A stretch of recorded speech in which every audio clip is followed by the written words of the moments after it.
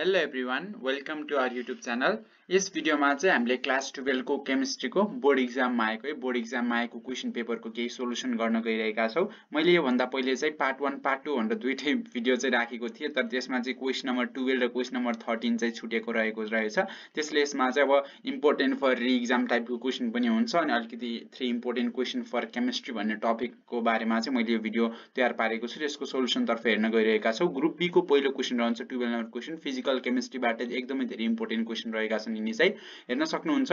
Electrochemical sale is constructed by using aluminium and silver electrodes whose electrode potential values are भनेर यसरी दिएको छ। Standard reduction potential चाहिँ दिएको छ हैन। स्ट्यान्डर्ड यो चाहिँ ई नट भनेकोले ई डिग्री जस्तो माथि पारमा छ नि त, त्यो यो चाहिँ स्ट्यान्डर्ड हो भन्न खोजेको नि। स्ट्यान्डर्ड इएमएफ बुझाएको छ नि। यहाँ चाहिँ 3+ देखि 0 मा झरेको छ भने चाहिँ रिडक्सन पोटेन्शियल दिइरहेको छ एल्युमिनियमको भनेर बुझ्नु पर्यो। चाहिँ -1.67 मा रहेको छ। अनि अर्को चाहिँ हाम्रो एजी सिल्भर दिएको छ। यसको स्ट्यान्डर्ड रिडक्सन पोटेन्शियल चाहिँ 0.80 भोल्ट भनेर दुईवटा कन्डिसन दियो हैन। अब क्वेशनमा सोध्यो व्हाट इज इलेक्ट्रोकेमिकल सेल भन्यो अनि represent an electrochemical sale using above electrodes भनेको छ। Write down the complete sale reaction अनि calculate the EMF of sale भनेर चाहिँ यति हामीलाई चारवटा क्वेशन चाहिँ सोध्यो हैन। हाम्रो यो write down the complete sale reaction 2 marks को रहेको छ, अरु चाहिँ 1 मार्क्स को रहेको छन्। अब यसको हामी सोलुसन तर्फ हेर्छौं। सोलुसन हेर्दाखेरि चाहिँ हामीले क्वेशन नम्बर 12 को थियो यो सोलुसन चाहिँ। क्वेशन नम्बर 12 को सोलुसनमा हेर्न सक्छौं। व्हाट इज इलेक्ट्रोकेमिकल सेल भनेको थियो an electrochemical sale is a device that can generate electrical energy from chemical reactions occurring in it हैन। सो अब इलेक्ट्रोकेमिकल सेल को डेफिनेसन यही रहेको छ। जसले चाहिँ केमिकल रिएक्सन हुन्छ नि, कुनै पनि केमिकल रिएक्सन त्यहाँबाट चाहिँ इलेक्ट्रिकल एनर्जी निकाल्न सक्छ भनेपछि त्यसलाई इलेक्ट्रोकेमिकल सेल भनिन्छ। अनि इलेक्ट्रोलाइटिक सेल भनेको चाहिँ जब कुनै पनि इलेक्ट्रिकल एनर्जीबाट त्यहाँ चाहिँ केमिकल रिएक्सन हुन्छ नि, हो त्यसलाई चाहिँ हामीले के भन्छौं इलेक्ट्रोलाइटिक सेल भन्छौं। इलेक्ट्रिसिटी देखि केमिकल रिएक्सन हुन्छ भने त्यो इलेक्ट्रोलाइटिक, केमिकल रिएक्सन देखि इलेक्ट्रिकल एनर्जी निस्किन्छ भनेपछि त्यसलाई इलेक्ट्रोकेमिकल सेल भन्ने गरिन्छ। अनि इलेक्ट्रोकेमिकल सेलमा चाहिँ एनोड नेगेटिभ हुन्छ हैन, एनोड नेगेटिभ हुन्छ, क्याथोड चाहिँ पोजिटिभ हुने गर्छ। So electrons are moved from anode to क्याथोड। यो चाहिँ हाम्रो जनरल चाहिँ इन्फर्मेसन रहेको छ। अनि त्यसपछि यसलाई चाहिँ सेल नोटेसन लेख्ने भनेको थियो। एनोड चाहिँ एल्युमिनियम रहेको छ। अब यो एनोड र क्याथोड पत्ता लगाउने तरिका चाहिँ के हुन्छ भने जसको रिडक्सन पोटेन्शियल चाहिँ कम हुन्छ नि त्यो चाहिँ एनोड हुन्छ भनेर चाहिँ त्यति बुझ्नु होला तपाईले। यसको रिडक्सन पोटेन्शियल चाहिँ कम छ, मतलब यो थोरै छ, यो चाहिँ हाम्रो एनोड हुन्छ भनेर बुझ्दा हुन्छ। -1.67 यो चाहिँ एनोड भयो। एनोडमा चाहिँ अक्सिडेसन हुने गर्छ नि, त्यसो अक्सिडेसन भएर यसको भ्यालु चाहिँ मतलब अरु पोजिटिभ भ्यालुमा जान सक्छ नि, त्यसको कारणले गर्दा यो चाहिँ हाम्रो एनोड हुन्छ। अनि अरु क्याथोड चाहिँ रिडक्सन हुने गर्छ। सो एनोडमा चाहिँ सेल नोटेसन लेख्दा एनोड भयो। अनि एल्युमिनियम चाहिँ हाम्रो एनोडको इलेक्ट्रोडको रूपमा युज भएको हुन्छ। अनि यसरी यो भयो। क्याथोडमा चाहिँ अर्को हाम्रो सिल्भर हुने भयो। हेर्न सक्नुहुन्छ एनोड चाहिँ अक्सिडेसनमा जान्छ। सो अक्सिडेसनको यसरी 0 बाट 3+3 मा गएको हामीले देख्नु पर्छ। क्याथोड चाहिँ +1 देखि हैन +1 देखि 0 मा यो चाहिँ रिडक्सन भएको हुन्छ भनेर यसरी सेल नोटेसन लेख्ने। त्यसपछि हाफ सेल मतलब कम्प्लिट सेल रिएक्सन लेख्ने भनेको थियो। सुरुमा चाहिँ हामीले एनोड हाफ सेल रिएक्सन लेख्छौं जहाँ चाहिँ अक्सिडेसन हुने गर्छ। अक्सिडेसन हुँदा चाहिँ एल्युमिनियमले आफ्नो 3वटा इलेक्ट्रोन लुज गर्ने गर्छ नि। यही 3वटा इलेक्ट्रोन चाहिँ एनोडबाट मुभ भएर क्याथोडमा जाने गर्छ र त्यसरी चाहिँ इलेक्ट्रिकल एनर्जी चाहिँ जेनेरेट हुने हो है। अनि क्याथोड हाफ रिएक्सनमा के हुन्छ एल्युमिनियम हाम्रो सिल्भर हुन्छ हैन। सिल्भरले चाहिँ त्यो 3वटा इलेक्ट्रोन चाहिँ गेन गर्छ। 3वटा सिल्भर आयनले त्यो 3वटा इलेक्ट्रोन गेन गरिसकेपछि यहाँ चाहिँ 3वटा सिल्भर हैन 3 atom of silver gets deposited on the क्याथोड electrode. यसरी चाहिँ हाम्रो हाफ सेल रिएक्सन हुने गर्छ नि। ओभरअल सेल रिएक्सन लेख्दा चाहिँ हामीले यो 3 इलेक्ट्रोन र 3 इलेक्ट्रोन क्यान्सल हुन्छ। अनि एल्युमिनियम + 3Ag हैन यो गिव्स Al3+ + 3Ag भनेर चाहिँ यसरी ओभरअल सेल रिएक्सन चाहिँ लेख्न सक्छौं। अनि इएमएफ अफ सेल सोधेको थियो। इएमएफ अफ सेलमा हामीले अनि standard reduction potential of क्याथोड minus standard reduction potential of anode लेख्न सक्छौं। 0.80 भोल्ट क्याथोडको रहेको छ सिल्भरको, माइनस भनेको चाहिँ -1.67 एनोड अर्थात एल्युमिनियमको रहेको छ र यसलाई जोड्दाखेरि 2.47 भोल्ट चाहिँ इएमएफ अफ सेल आउँछ भनेर यसरी हामीले यस्तो टाइपको क्वेशनलाई चाहिँ सल्भ गर्न सक्छौं है। र यसमा चाहिँ यस्तै टाइपको क्वेशनहरु पनि सोध्न सक्छ। रिपिट हैन रि एक्जाम अथवा अरु बोर्ड एक्जाममा चाहिँ यस्तै टाइपको क्वेशन चाहिँ हजुरले सोध्छ। त्यही भएर यस्तो टाइपको क्वेशन जुन एनईबी त्यो ओल्ड इज गोल्ड भन्नुहुन्छ अनि पास्ट इयर क्वेशन पेपरमा जहाँ चाहिँ यस्तो क्वेशन देख्नुहुन्छ नि हो यस्तो फर्ममा भएको क्वेशन हाफ सेल रिएक्सन लेख्ने क्वेशन देख्ने बित्तिकै त्यसलाई चाहिँ प्र्याक्टिस गरिहाल्नु होला है। अब हामी यसैको अर क्वेशनमा जान्छौं। अर क्वेशन चाहिँ हाम्रो यो चाहिँ हाम्रो थर्मोडायनामिक्सबाट सोधेको छ। माथिको चाहिँ इलेक्ट्रोकेमिस्ट्रीबाट भयो, थर्मोडायनामिक्सबाट सोधेको छ। थर्मोडायनामिक्समा पहिलो अब स्टेटमेन्ट हेरौँ। हेज ल is applied to calculate different types of enthalpy of reaction भन्यो स्टेटमेन्ट थियो। अब हेस लसँग रिलेटेड चाहिँ विभिन्न रियाक्सनहरु पनि हुन्छन् के त इक्वेसन बनाएर इक्वेसन सल्भ गरेर फाइनल इक्वेसन फाइनल रियाक्सनसम्म पुग्ने एउटा टाइपको न्यूमेरिकल टाइपको त्यस्तो क्वेशन पनि हुन्छ। त्यो चाहिँ हाम्रो सीडीसी ले इस्यु गरेको मोडल क्वेशनमा चाहिँ छ है, त्यो पनि सल्भ गरेको छु। त्यस्तो टाइपको क्वेशन पनि हेर्नु होला। पहिले चाहिँ एकदमै धेरै रिपिटेड टाइपको क्वेशन हो त्यो चाहिँ एनर्जेटिक्स अफ केमिकल रियाक्सन भन्ने त्यो च्याप्टर चाहिँ पहिलाको ओल्ड कोर्समा रहेको थियो। न्यू कोर्समा चाहिँ अब हेस्लालाई चाहिँ हाम्रो थर्मोडायनामिक्समा चाहिँ राखिएको छ। अब यही अनुसार यहाँबाट चाहिँ क्वेशन सोधेको छ, बोर्ड एक्जाममा सोधेकै क्वेशन हो। Define हेस्ला of constant hit summation भन्यो। हेस्लामा चाहिँ के हुन्छ भने जतिवटा बाटो गए पनि इनिशियल टु फाइनल जाँदाखेरि जति हिट लस हिट गेन हुन्छ नि त्यो चाहिँ सेम नै हुन्छ भनेर चाहिँ हेस्लाले भन्ने गर्छ। अनि सेकेन्ड नम्बरमा डेफिनेसन सोध्यो what is mean enthalpy of formation. अनि थर्ड नम्बरको चाहिँ एउटा क्वेशन सोधेको छ न्यूमेरिकलमा के दिएको छ condition standard enthalpy of formation of H2O2 अर्थात hydrogen पेरोक्साइडको standard enthalpy formation, त्यससँगसँगै H2 वाटरको standard enthalpy formation चाहिँ 100, एउटाको माइनस है, यहाँ चाहिँ माइनस दिएको छ यसरी -188 किलोजुल पर मोल र अर्कोको चाहिँ 286 किलोजुल पर मोल रेस्पेक्टिभली चाहिँ दिएको छ दुईवटाको। What will be the enthalpy change of the following reaction भनेर सोध्यो हैन। अब रियाक्सन चाहिँ हामीले दिएको छ हाइड्रोजन पेरोक्साइड देखि वाटर प्लस अक्सिजन बनेको चाहिँ रियाक्सन दिएको छ। यसमा हामीले standard enthalpy change of the reaction निकाल्नु पर्ने हुन्छ। यसको सोलुसन पनि हामी हेरौँ है।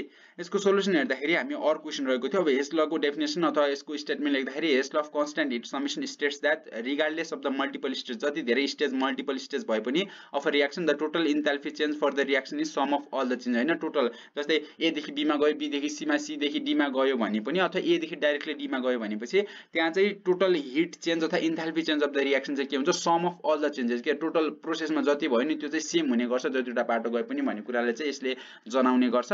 अनि इन्थाल्पी अफ अ रियाक्सन भनेको डेफिनेसन सोधेको थियो is defined as the some of the internal energy and product of pressure and volume during a chemical reaction भनेर चाहिँ हामीले यसको डेफिनेसन लेख्न सक्छौँ। मतलब total heat content in a system at constant प्रेसरलाई पनि हामीले इन्थाल्पी अफ अ रियाक्सन भनेर बुझ्ने गर्छौँ। अनि हाम्रो थर्ड नम्बरमा न्यूमेरिकल रहेको थियो, यो चाहिँ हाम्रो 3 मार्क्सको रहेको छ। यसमा कोही रियाक्सन चाहिँ यस्तो रहेको छैन, रियाक्सन हाइड्रोजन पेरोक्साइड देखि वाटर प्लस अक्सिजन बनेको रियाक्सन रहेको छ। यसमा हामीले standard hit enthalpy formation of hydrogen peroxide -188 किलोजुल पर मोल दिएको छ।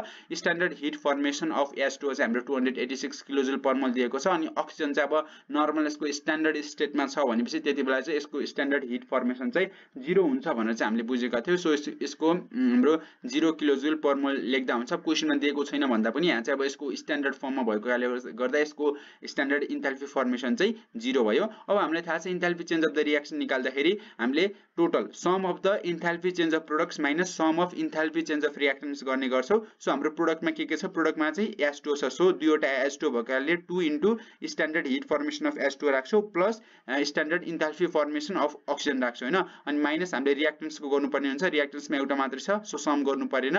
2 into standard enthalpy formation of hydrogen peroxide राखेर यसरी चाहिँ हामीले फर्मुला युज गर्छौं। यो फर्मुला हामीले थाहा हुनु पर्यो। त्यसै हामीले अब डाइरेक्टली भ्यालु राख्ने हो 2 इन्टु 286 वाटरको भयो प्लस हाम्रो अक्सिजनको स्ट्यान्डर्ड स्टेटमेन्ट भएको कारणले गर्दा 0 माइनस 2 टाइम्स -188 चाहिँ मतलब हाइड्रोजन पेरोक्साइडको रहेको छ। त्यसपछि यो चाहिँ नर्मल ए रहेको थियो। अब यसमा फर्मुला लगाएर मतलब सिम्प्लिफाई गर्नु भयो भने 948 किलोजुल पर मोल चाहिँ enthalpy change of the reaction चाहिँ आउने गर्छ है।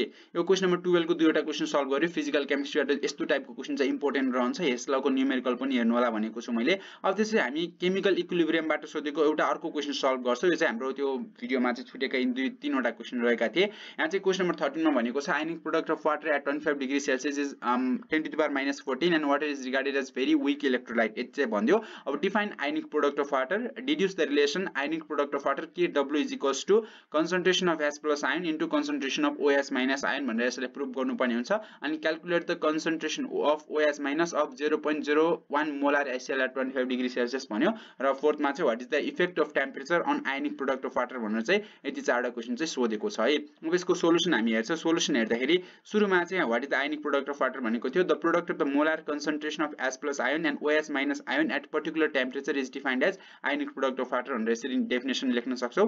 अनि हामीलाई चाहिँ प्रुभ गर्ने भनेको थियो, यो कुरा प्रुभ गर्न भनेको छ। सो पहिला चाहिँ हामीले dissociation of the dissociation equilibrium of water is given by भनेर चाहिँ यसरी लेख्छौं। यसमा चाहिँ अब वाटर चाहिँ एउटा वीक इलेक्ट्रोलाइटको रूपमा हेरेको हुन्छ। सो यो चाहिँ रिभर्सिबल रियाक्सन हुन्छ अनि यसरी रियाक्सन लेख्ने। त्यसपछि ल अफ मास एक्सन हैन, क्लास 11 को केमिकल इक्विलिब्रियम भन्ने च्याप्टरमा स्टडी गरेको ल अफ मास एक्सन अनुसार कुनै पनि हैन इक्विलिब्रियम कन्स्टेन्ट कुनै पनि रियाक्सनको reversible रियाक्सनको equilibrium constant is equals to त्यसको हैन concentration of products divided by concentration of reactant हुन्छ भनेर चाहिँ हामीले जसमा पढेका थियौ, जसमा चाहिँ अब रियाक्टेन्ट अथवा प्रोडक्टको अब अगाडि स्टोइकोमेट्रिक कोएफिसिएन्टलाई पनि पारमा पनि रेज गरेको हुन्छ भनेर चाहिँ स्टडी गरेका थियौ। यहाँ चाहिँ अब कुनै पनि स्टोइकोमेट्रिक कोएफिसिएन्ट छैन भन्दा नि 1 छ, सो यसको पावर 1 रेज भएको छ। त्यो त्यति धेरै इम्पोर्टेन्ट भएन 1 रेज भएको छ भनेर हामीले नर्मली बुझ्न सक्छौं।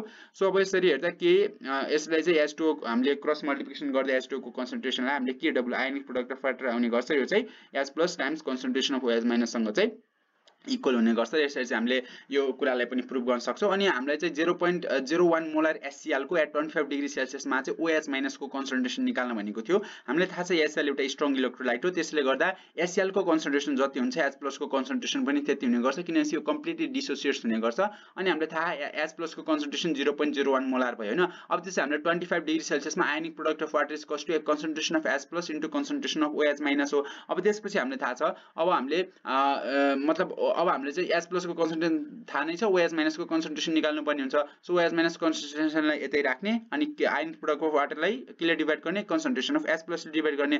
अनि हामीले थाहा 25 डिग्री सेल्सियस मा चाहिँ आयोनिक प्रोडक्ट अफ वाटर भनेको 10 टु द पावर -14 हुन्छ, divide by 10 to the power -2 भयो। 0.01 भनेको 10 टु द पावर -2, यसलाई सल्भ गर्दा 10 टु द पावर -12 मोल per litre is the concentration of OH minus of 0.01 molar HCl at 25 degree Celsius भनेर चाहिँ यसरी हामीले लेख्न सक्छौं। अनि what is the relation of ionic product of water with temperature भनेको थियो। यसमा चाहिँ के हुन्छ भने ionic product of water increases with an increase in temperature and vice वर्सा। यसमा चाहिँ कस्तो हुन्छ जति धेरै टेम्परेचर बढ्दै गयो तिनीहरुको मोलिकुल्सहरुको हुन्छ नि डिस्टेन्स इंटरमोलिकुलर अट्र्याक्सन घट्दै जान्छ। अनि तिनीहरु चाहिँ के हुन्छ भनेपछि अब स्पेस त्यहाँ बढ्दै जाने भयो, स्पेस त्यहाँ बढ्दै गएपछि अब त्यहाँ कन्सन्ट्रेसन पनि अब H प्लस र OH माइनस को कन्सन्ट्रेसन पनि बढ्दै जाने भयो के। जति धेरै टेम्परेचर भयो तिनीहरु त्यति धेरै छुटिदै जाने भए र त्यसरी डिसोसिएसन बढी हुने कारणले गर्दा टेम्परेचर बढी भएपछि आयोनिक प्रोडक्ट अफ वाटर पनि बढी हुने गर्छ। र यसरी चाहिँ इनको डाइरेक्टली प्रोपोर्सनल रिलेसन छ भनेर पनि हामीले चाहिँ बुझ्न सक्छौं है। सो यसरी इन तीनवटा क्वेशन नै बाँकी रहेको थियो, इम्पोर्टेन्ट पोइन्ट थियो फिजिकल केमिस्ट्रीबाट। सो अहिलेको भिडियोमा यति नै। अरु इम्पोर्टेन्ट कुराहरु चाहिँ म अब नेक्स्ट भिडियोमा लिएर आउने छु। तबसम्मको लागि च्यानललाई फलो गर्दै गर्नु होला, राम्रोसँग पढ्दै गर्नु होला। All the very best.